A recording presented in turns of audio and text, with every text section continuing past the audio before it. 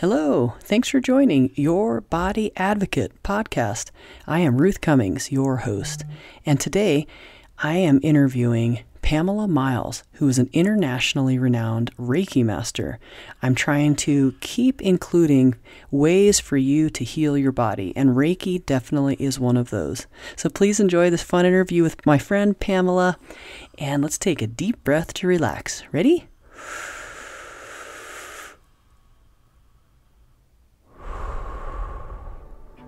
All right, here we go.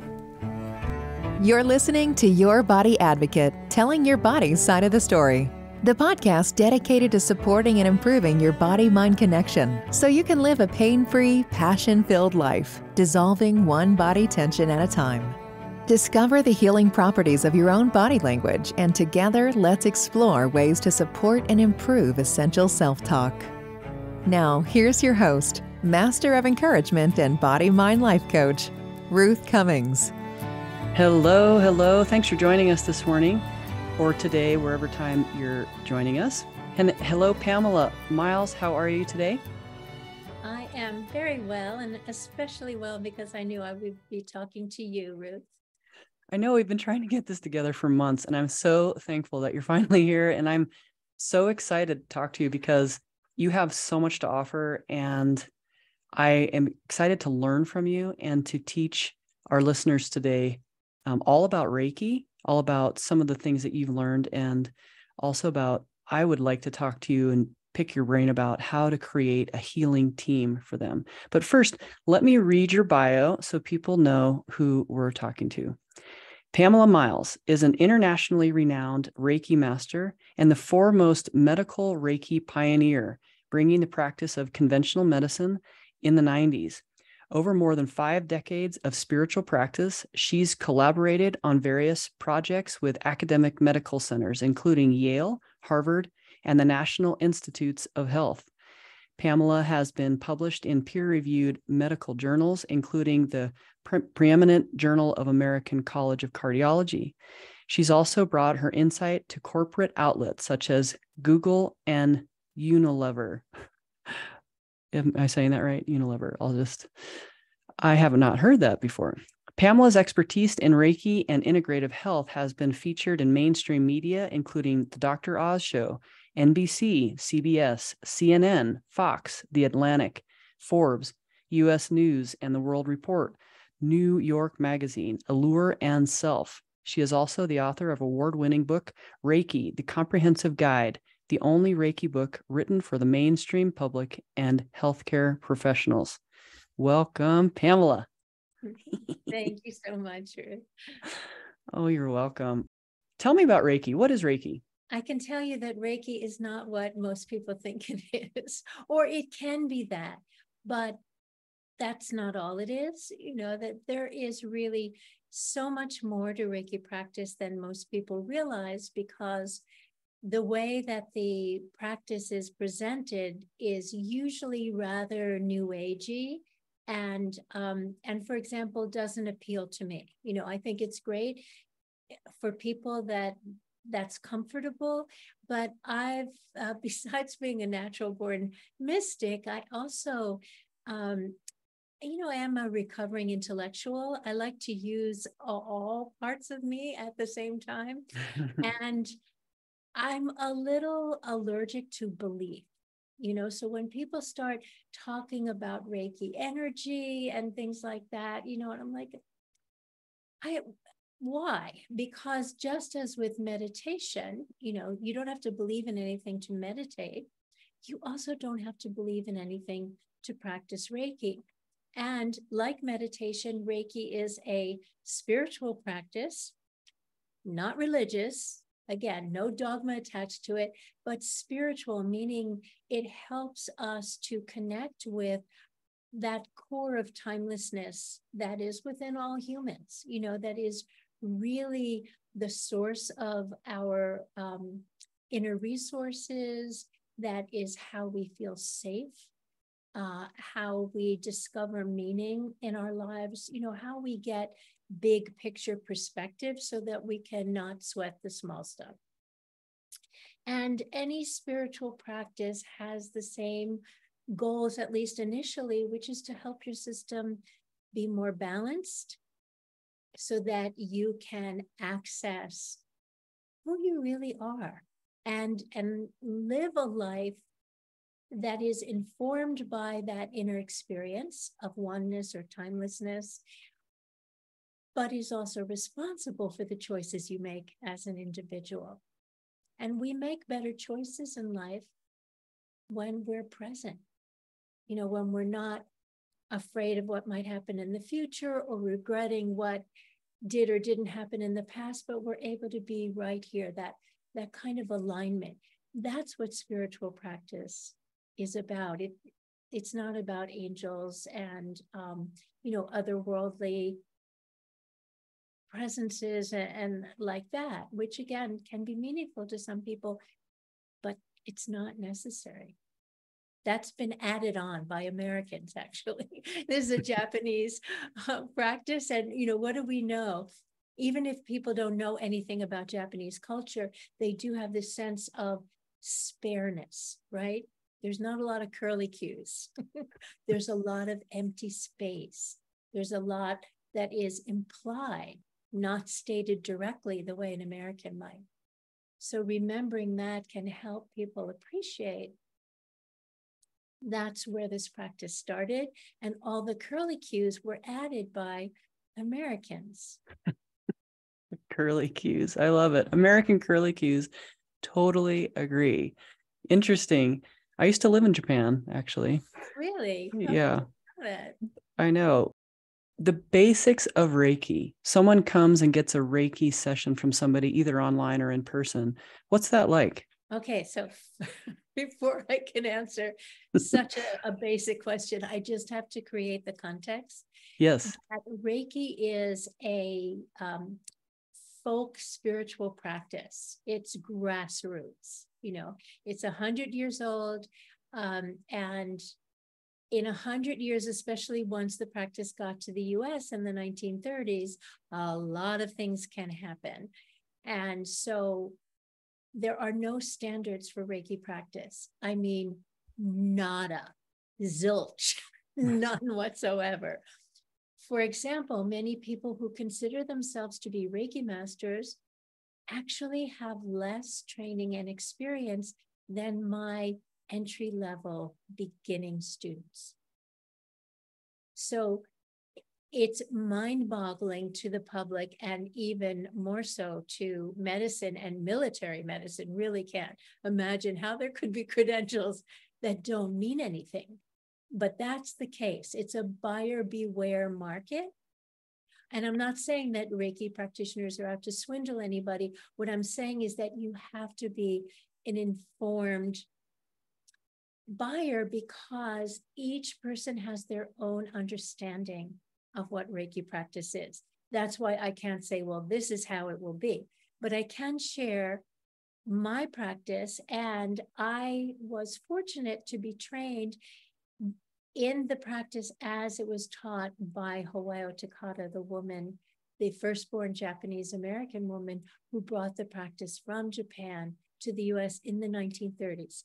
I didn't learn it in the 1930s, but that's the practice I learned. And because I was already a long time, like 25-year yoga and meditation practitioner and a meditation teacher, I knew better than to mess with the practice. I understood that if you're fortunate enough to learn a spiritual practice that you think is valid, then your job is to actually practice it, because that's how it keeps paying dividends for life.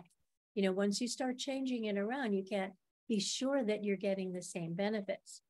So that said, when somebody comes to me for a hands-on session, I get them on the table right away. They're lying there fully clothed, lying on their back, and I move my hands. I place them lightly on a sequence of placements at the head, down the front of the torso. Then I ask them to turn over and place my hands on their back. And very often I hear snoring. And it's not that annoying kind of snoring that your significant other makes. It's a particular kind of snoring that people who have meditated in large groups will recognize. There's a different quality. Ruth, you may very well know what I'm talking about. It's a very different quality to it. There's no pathology attached to it. It's an extreme relaxation, that. Yes. So. Yeah, I get that for massage too. Like, yes, it's just kind of it's almost a purr. Yes, exactly. Yeah. And so I know, this is a good thing. I mean, sometimes people purr very loudly and wake themselves up. Right. But I don't think they're asleep. I think they've gone into what I recognize from my yoga training. It's called yoga nidra or yogic sleep. And it is a state that is more refreshing to your nervous system than physiologic sleep. In fact, your physiologic sleep will improve because your nervous system has let down that deeply. And then, when the system lets down like that, it can start to reorder itself in a more harmonious way. But to get back to the Reiki session, that's it. And then I tell them that, I'll leave them lying there for a couple of minutes. And at some point I ask them how they're feeling. And we have a short conversation because I don't want to send them out. I'm in New York City. I'm right in Manhattan. And I don't want to send people out onto the street too quickly because even though they have changed, New York City hasn't changed. I just want to make sure that their attention is fully present in their physical body. But when I work with clients with distant sessions, we don't have to worry about that. And that's the reason why I actually encourage people to do a distant session rather than to find their way, to have a hands-on session, because sometimes people sleep for hours. And my understanding is that as I practice, the practice evokes a profound self-healing response from deep within the person's own system. So I'm actually not doing anything to them in the way you as a massage therapist are, you're actually doing something, and it's a good something. It's just different. What I'm doing is evoking their own self-healing response that maybe has been kind of out to lunch for a while, if they've been having a really hard time or they've been undergoing chemotherapy or something like that, and their system is really, a lot of it has been offline.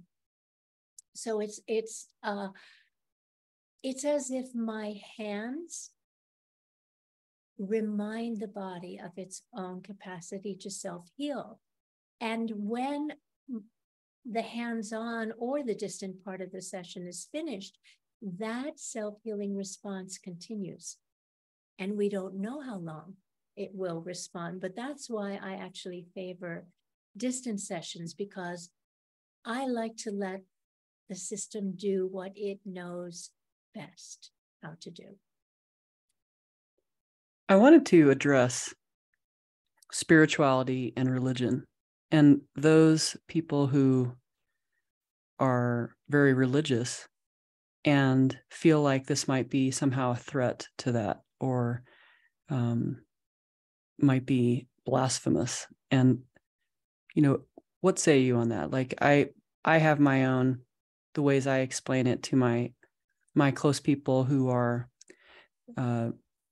either Episcopalian, Catholic, Lutheran, and how sometimes when they hear this is spiritual or a spiritual practice, that there is an almost automatic eye or hand to this healing. And I feel like it's a disservice, and that it could be explained in a way that doesn't take them into that space. What say you? I have quite a lot to say about this, and I'm going to keep it as short as I can. But first of all, I respect people's beliefs. And when it comes to beliefs, it's not about right or wrong. It's what they've decided is true for them. And I'm never going to mess with that or try to talk people out of it, or, be disrespectful in any way. There's nothing that is the right thing, the best thing for everybody all the time. And all of us are finding our own way. So that's what, to me, spirituality is about. It's about us finding our own way. Because even if someone has a strong religious affiliation that is very supportive to them, there are still places where they have to connect the dots. There are places where they're alone with themselves. And to me, that's what spirituality is. How comfortable am I being myself? How willing am I to make amends when I make a mistake and then forgive myself? How open am I to the possibilities that exist within me and may manifest in my life? Or am I just always going to, try to keep life in a box? So spirituality, I think, is about our relationship with ourselves, with the invisible parts of life, and how we feel about being alive. I know many people who are very religious who aren't very happy, and people who are religious and are happy, and people who have no religious affiliation but are joyful. So the joy, to me, the moment by moment, living in balance, tending to your state. This is something I say to my students ad infinitum and maybe ad nauseum, is take care of your state, and your state takes care of everything else. Take care of your state because your state takes care of everything else. So that tending to your state, maintaining myself on an even keel. It's not that I don't feel anything. It's that my emotions don't overwhelm me. I'm able to maintain my poise, even when I'm having big feelings, as the kids say now. So that's spiritual skill. It's about kind of a self-hygiene that is so much more profound than psychology. Although sometimes, we'll hear the term psychospiritual, because there certainly isn't a hard, fast boundary there. Is that helpful? Yeah. I mean, the same thing, I was brought up Episcopalian, and now I'm Catholic because of my husband's family. And there have just been questions, even in massage, of how it might affect belief. And I've always been shocked by that. I feel like God is in everything. And I was, in my opinion, trained to love everyone and everything. And that comes from God. And so I find it, I also am never disrespectful to anything or anybody's religion or belief system. And I'm saddened sometimes if they won't try something based on that somehow defiling or disrespecting what they believe. And I don't think those go together, but I hear it here and there often, not often, less often than it used to be, but where it's taken as a threat or as something that someone can't do because it doesn't align, in their opinion, with their beliefs. So I agree with what you say. And I think that you can be religious, you could be Catholic and still use Reiki. You can be Catholic and still use homeopathy or acupuncture or massage, and I think that they're all created by God. That's how I see it. And I don't see a threat, but I'm just wondering, I like what you said and I agree with it. And I'm just trying to make it more accessible to those who may feel it's inaccessible for some reason. Yeah, because people who are anti-Reiki, for example, their understanding of what Reiki practice is very different from my understanding.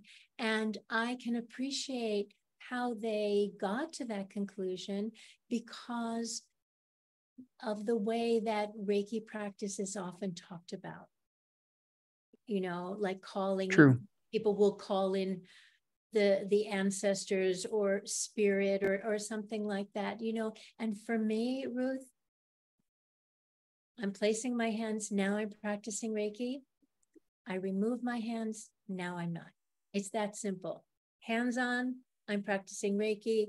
Hands off, I'm not. So the practice is carried in my hands at the beginning level. And when I place hands, I'm not secretly doing something in my mind, you know, calling in anything. It's the practice is light touch. And it goes from there for people who, you know, feel a desire to do more. But for most people, that light touch practice, which is an expansion of what we know. I mean, is it genetic to touch something that hurts, or to touch to comfort ourselves or someone else? You know, and then with Reiki practice, there is an expansion of the spiritual aspect of that. But I find that even when people don't take the proper training, so they're not strictly speaking practicing Reiki, if they mimic the placements and they place their hands and let them rest for a while and give themselves a time out or a time in, more accurately, they feel a benefit. There's so much more that we can access in terms of support so simply than what is taught to us. And this was, I don't know if I dare go here, but this was never more apparent to me than during the pandemic. Because besides whatever medical and hand washing and all of that, you know, all of those things, it's fine. But we still have to take good care of ourselves, right? We can't just, you know, sit on the couch all day worrying and think we're going to be healthy. Our bodies don't work like that. Our minds don't work like that. Right. And touch is important, period, like throughout life. And if it's Reiki or massage or just hugging, those kind of went away, especially in crowds, and it went away in families. I think families were afraid of touching each other. For sure, the people that I was working on, they were afraid of touching each other, even in their own family. And I think the kids, of course, missed it the most when they, in the younger years, where they communicate mostly by bumping into each other and, you know, just kind of, that's how they communicate. And that was missing. And I think that it's, for me, it definitely showed the importance of touch in a, you know, times 1,000. And I was really saddened by all the people that were away from that and away from their loved ones and had to look at them through windows if they were sick. That type of, those stories are heart-wrenching. And yeah, so I mean, Reiki touch, you know, any touch is very important. And I just wanted to touch on that, like the spiritual practice and how people may not even try Reiki because they hear that, and how it's mainly about touch. It's mainly about loving through touch or healing through touch. Is that, am I saying that accurately?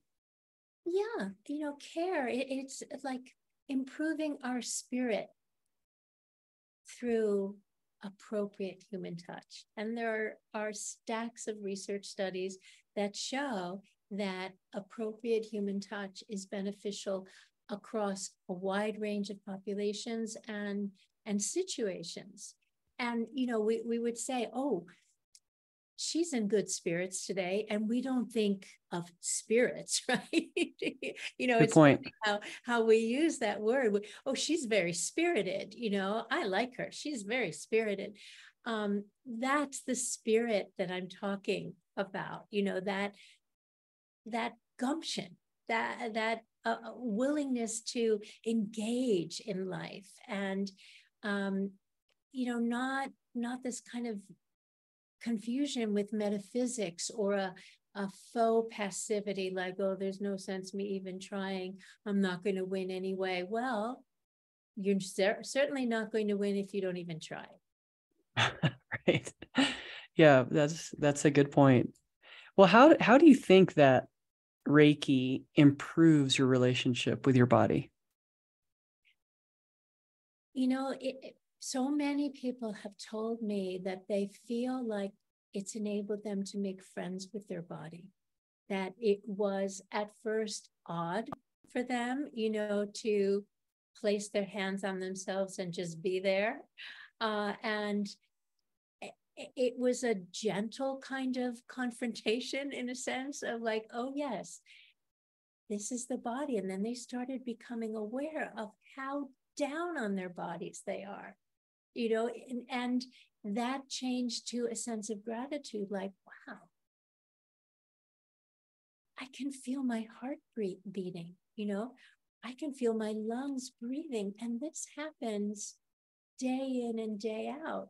And, and moving into a sense of the magnificence that is the human body. I mean, it's quite extraordinary. It's beyond any spaceship we have, or any mega computer.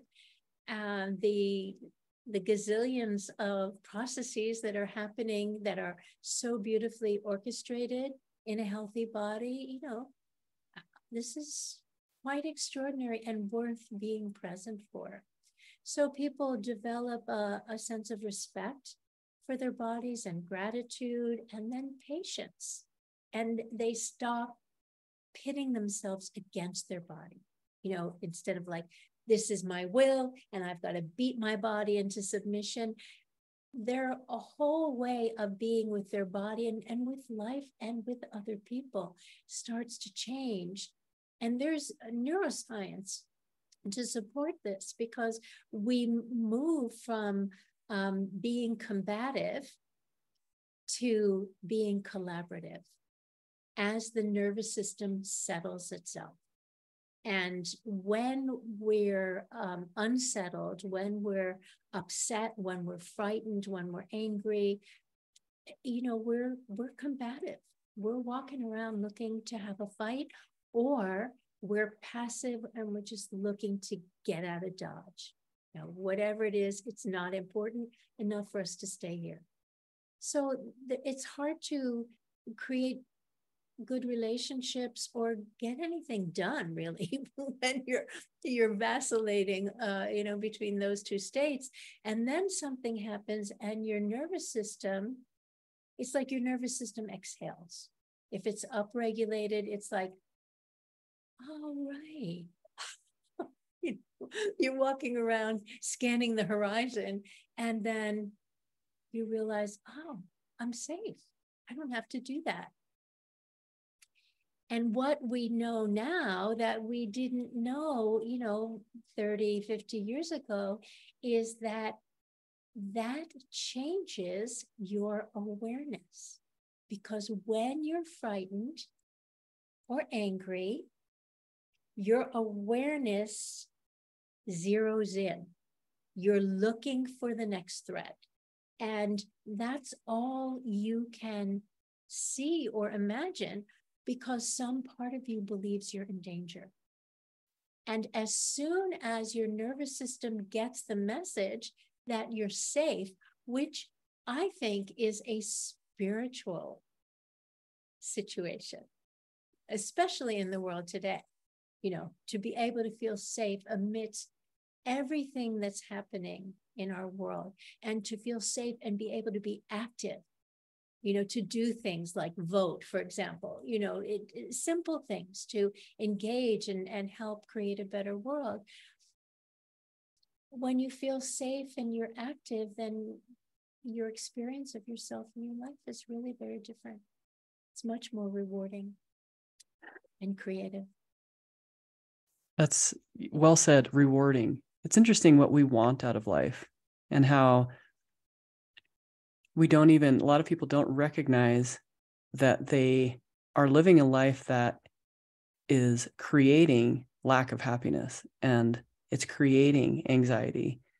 But the theme that we've been taught of what is success doesn't always equate calm, happiness, no anxiety, and just general love. It's more of a go, go, go.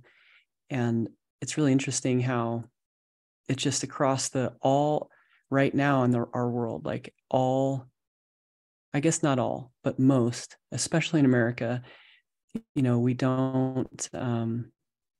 don't value quiet as much as other cultures. And I really value quiet now, especially, being a mom and just having constant go. It is precious to be quiet and to have that time of not being pulled at. And you can really utilize that then to calm your body. And with Reiki practice, and with tapping from friends of ours that we know, and some other practices that you can do in those, literally for me, 5 or 10 minutes that I only have of being quiet and not pulled on, to calm my body. Because if you are grounded and you see the preciousness of the life and time around you, then it's just so much more, like you said, it's worth living, and it's worth recognizing what you have. In the go world, there's no time for that. And it's funny that we keep going, so we don't even know that we're not noticing it. It's that silence. It's such an important word that you brought up, Ruth. Silence and stillness. And that's what I was referring to before as timelessness, or some people will refer to it as oneness, or all that is. I mean, or that which has no other. There's so many ways we can conceptualize it, but really we know it when we feel it. And we feel this sweet surrender to that which is both us and something greater than us. It's not like we lose our sense of ourselves, but our sense of ourselves is supported by something that is dimensionless, beyond measuring. And that shifts us from that combative, it's me against the world, to collaborative, like, well, I didn't see that coming, but how can I work with this? What is a collaborative spirit but an empathic spirit? A person who can see, this person is struggling at times, just like I am. And right now I'm feeling good. So I can be patient. I can give her a little more of my time. I can stop and smile. Here in New York City, we have so many opportunities to be kind to other people because there are so many of us around. I can't imagine, I live in New Mexico. There are 2 million people in our state. And so it's way, way different, right? In our entire state. We're one of the biggest states. Yeah. 9 million in our town. Yeah, there's a lot of space here. It's really nice to have that space. So I agree. And then, I hear, I've only spent a little bit of time in New York, where I don't know it well. But it's different than New Mexico. Is also, we're called the land of manana. It's very calming, right? If people are late to appointments, it's a little bit better than that, but still, there's not this, though it's there's plenty of super moms around here, and plenty of people that won't slow down, including myself, where we have too many irons in the fire and too many balls to juggle. But that seems like the norm. Because, when we're looking outward, yeah, there are lots of things that are going to grab our attention. Yes. And most people's minds don't naturally settle down. And again, to go back to spiritual practice, that's what it is. It's a discipline about, okay, now I'm going to be still. I'm going to be silent. and not do anything, just let my gaze fall within, not looking for anything, just paying attention to what's inside of me, to my inner experience. And that's so important, because that's where meaning and gratitude and love and, all of these wonderful qualities that make life worth living, that's where they reside. They don't reside in that new Porsche or, the season tickets to the Met or whatever it is. How did you start your meditation practice? Well, I must have been a strange child, because I started as a kid, and my mother was going off to a bookstore, and I asked her, I think I was like 10 years old. I said, if there's a book about yoga on the sales table, I knew it would have to be on the sales table or I wouldn't get it. Would you get it for me? And sure enough, one of Richard Hittleman's books was on sale, and she brought it home, and I started practicing from the book. And it was a relief to discover that my natural inclination, because I'm somebody who has a harder time staying out of meditation than going into meditation, and I always thought this was a problem, and I realized, no, it's not a problem. This can be a good thing, and everything has to be balanced. But I started then, and of course it was a while before I could find a teacher, and I lived in India in a monastery for a couple of years. And then I didn't come upon Reiki practice until 1986, when His Majesty was 5 years old and Her Highness was in my belly. And I don't like to go a day without spiritual practice. I don't think I'm capable of it.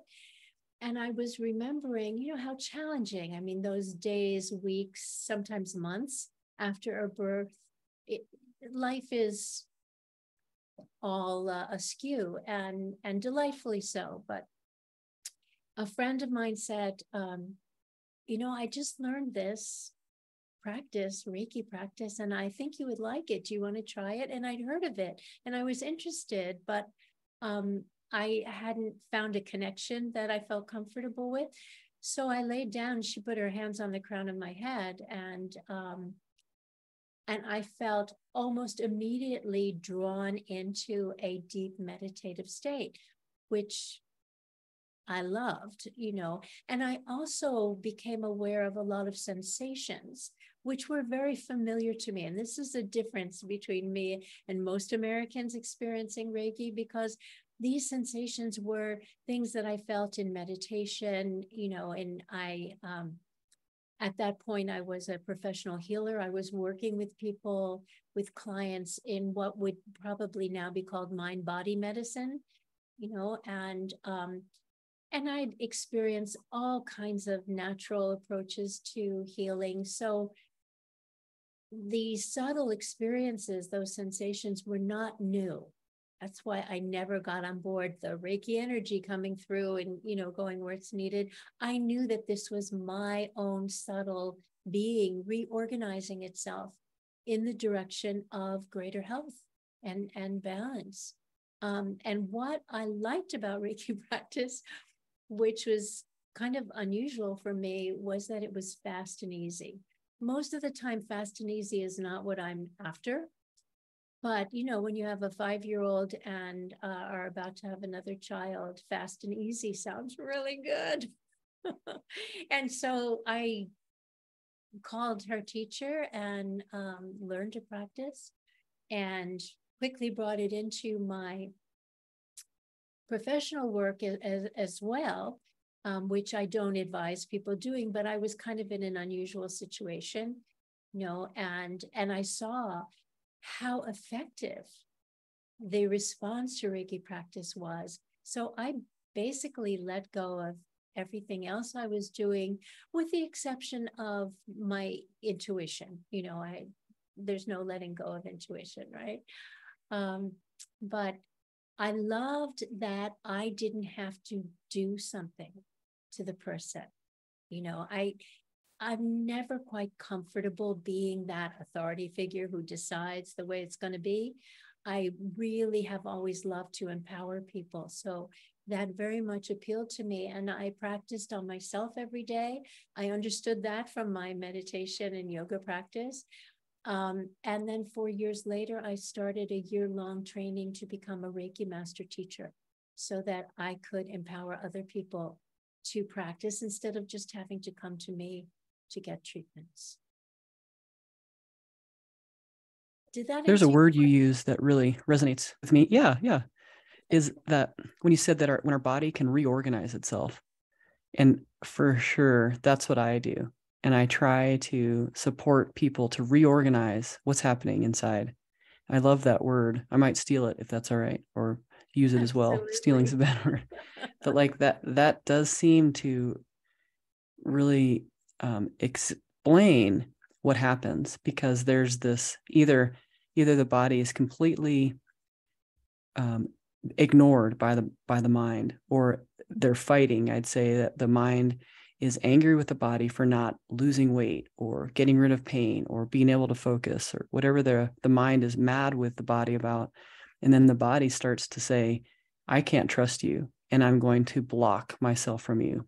And also there's a way that the body says, here's some hints on what's going on inside here, and we really need your support, instead of ignoring us completely. And then that conversation is can be very, very, very complicated and very simple.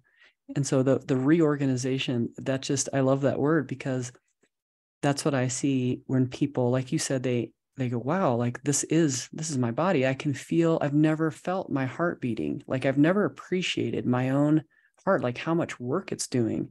And then it does that for an entire lifetime without us doing anything at all. That's amazing. And then, but how the heart could be stressed because of, watching the news, or something else that percolates in your life, and how it then affects the body. And but I love your word of reorganizing, because it's very important that it's not, I agree with you, this is not like someone touches you and all of a sudden you're better. You have to do the work, where there's a reconciliation, and there is a recognizing or acknowledgement of what's not working and what is working. And then if that can grow together and start to work together instead of against one another, then magic happens. And you've seen the magic, and I've seen the magic too. And I say it's magic, and people get upset with that word, but it is interesting. Once it's aligned, things can happen very quickly. And it does seem almost supernatural at times, because 5 minutes before that, it wasn't possible. But it's not because of magic. It's because all of a sudden it was trying to hit itself, and now it just flows completely. It's like something was oiled, or, all of a sudden the square peg becomes a round peg, or, there's different ways to explain it. But reorganization is my favorite word of our interview so far. Oh, good. And so I have to say something about magic. Okay. Because I'm one of those people who, yes, I totally understand what you're talking about. And the word makes me a little squeamish too, because it's actually natural. Why don't we acknowledge that what we're seeing in response to, in this case, a Reiki treatment, how healing is expedited, but gently expedited. We're just getting out of the way, getting the mind, as you were saying, out of the way, so that the body can do what it knows how to do better than anyone. Even with the marvels of conventional medicine, they don't know what is needed in any individual, but that individual system knows. And as we practice Reiki and we feel that comfort, from our hands, and we feel ourselves moving into alignment, and we make friends with ourselves. And like, to say we make friends with ourselves is too active. We start feeling that beneficence, and we feel it towards ourselves, and we feel it towards the people around us, because that beneficence is a state that exists within us that we just are usually too busy to notice. And so as we continue practicing, we anchor ourselves in our deepest being, that part of us that isn't born and doesn't die. So it has nothing to be worried about, right? It doesn't have a problem with change, So it's natural. The response to Reiki practice, the speeding up of the healing is natural. That's the way our bodies were designed to function. And all of this other stuff, we could almost call it black magic, if you want to use the word magic, like our minds can really gunk up the works, but let's not blame it on our minds, because if we just took some time for awareness, we would see. And this is one of the most revolutionary things that people learn in my first degree Reiki classes, is that they realize, oh, you mean I'm not my thoughts? It's like, no, that's a thought.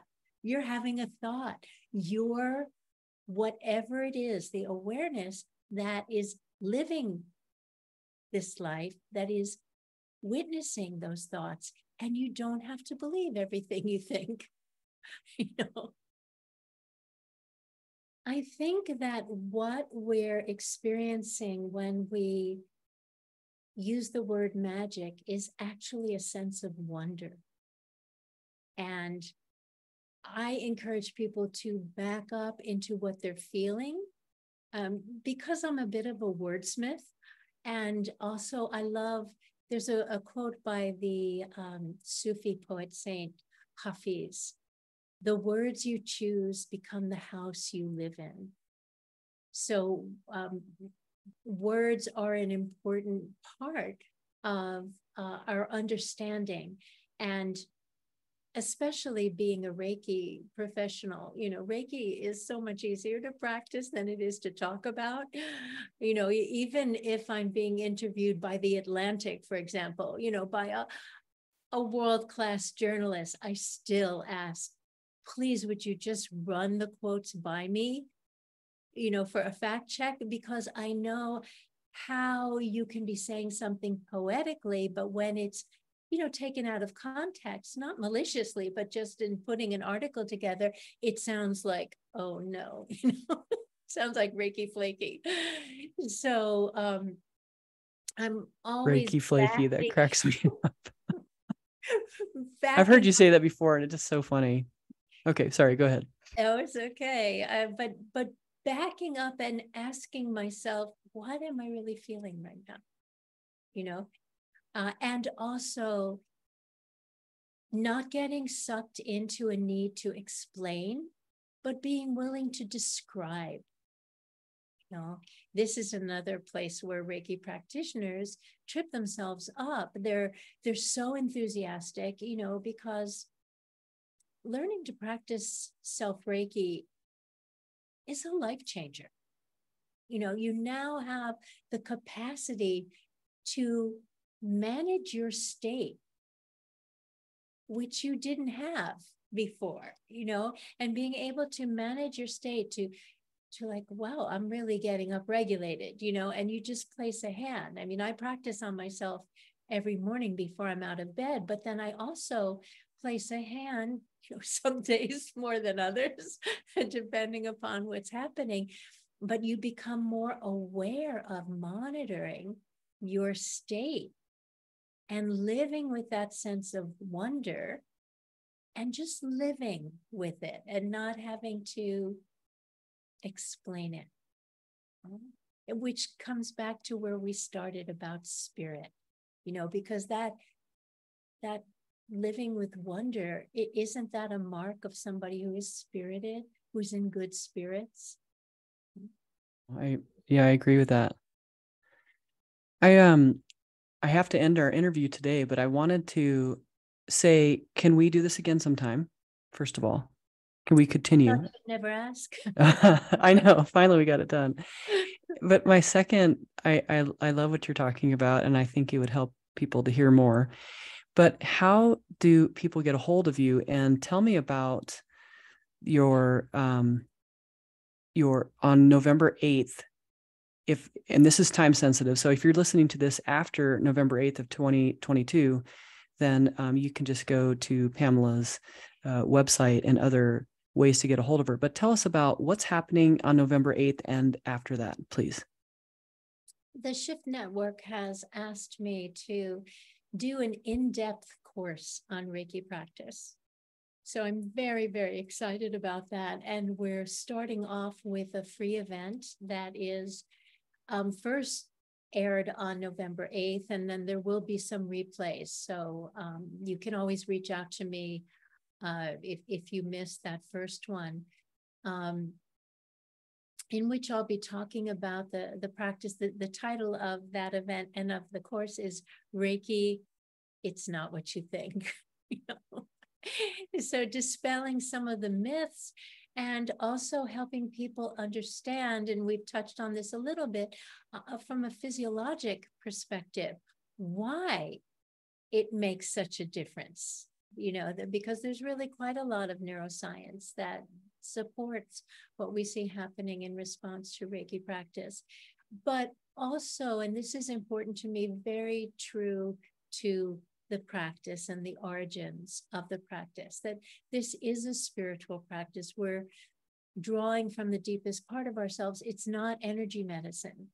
Energy medicine is good. You know, I have nothing against it, but it's just different than spiritual practice. Has a different component to it that is harder for most people to access. And that's why this simple, effective practice that is so very accessible, I think is a real gift in the world today. We need more people with balanced nervous systems, right? Amen. Isn't that the truth? So that. Yeah.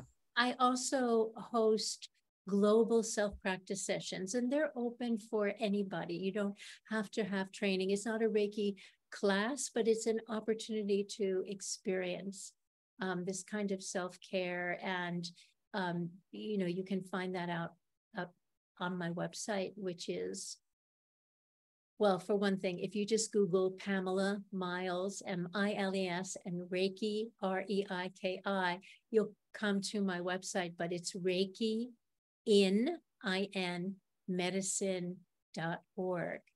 And there's a link, you know, under events where you can go right to the free global self-practice sessions that I started as the pandemic was about to break here in New York City, because of what you were talking about before, Ruth. And I knew that people would be isolated and frightened, and that's a terrible combination for immunity, and we've continued.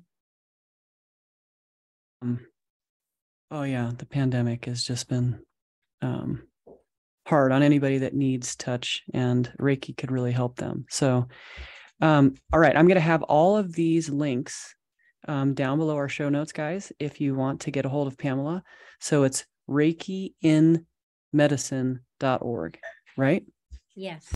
I'm going to start that again. Pamela, thank you so much for being here. We have all of your links below. And if people need to get a hold of you, it's ReikiInMedicine.com, and I'll have all that below for people. And can they get a hold of you on Instagram, email, anything like that? Or would you rather them go to your website? It's .org. And sorry, right, .org. Okay. And good, yes, good correction. On Instagram, I'm Pamela Moves. And I actually enjoy Instagram because I'm a pretty visual person. So feel free to reach out there. Or there's a contact form on my website that that's better to use than my email, actually, because those emails, it's easier for me to trace. They're less likely to get lost in the avalanche that is my inbox. Yes, the avalanche of the inbox. Okay, great. Thank you so much, Pamela. And I will have you on as soon as I can again, pretty soon, maybe right in January or somewhere around there. But thanks so much for being here today. I really appreciate you, and I loved our conversation. Me too, Ruth. Thank you. All right. Have a great day. Talk to you soon.